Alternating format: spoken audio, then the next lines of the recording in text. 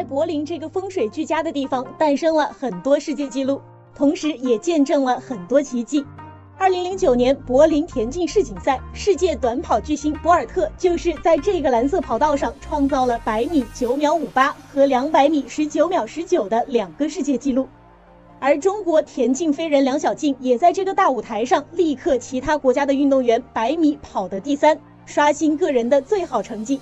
100米成绩都还不错，那么在100米接力上，只要他们4人配合好，成绩就绝对不会差。面对强大的德国女队，中国女队客场作战并不怯场。在100米接力赛之前，韦永丽、梁小静和葛曼棋3位中国女飞人发挥不错，创造佳绩。梁小静跑出11秒13，个人最好成绩；葛曼棋也创造出11秒23，个人第4最佳；韦永丽也跑出11秒26，不错成绩。